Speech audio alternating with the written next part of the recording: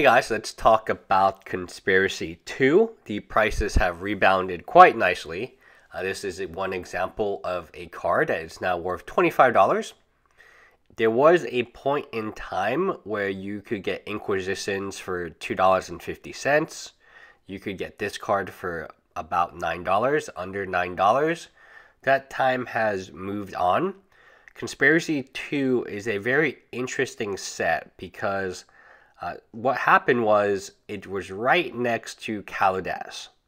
Kaladesh being a standard, being a popular, being a widely open set with the masterpieces, the hyped Chandra, the 4 planeswalkers. As soon as Kaladesh came out, people stopped drafting and opening and buying Conspiracy 2.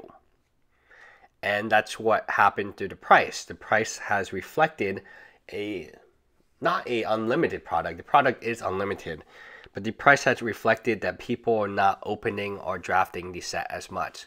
One of the strongest cards in the set, definitely one of the best cards in EDH for EDH.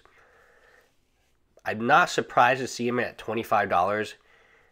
He probably is a $20 card. I don't know if he's going to go much higher, but a lot of Conspiracy 2 pricing has stabilized, which is fantastic to people who have a lot of it. Definitely a great set, many great reprints, and many awesome new cards, including the addition of a Ghost Rare. But overall, the set will be fine.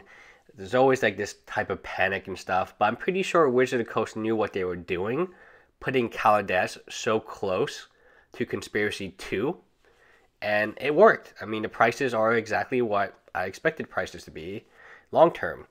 Anyway, bye guys.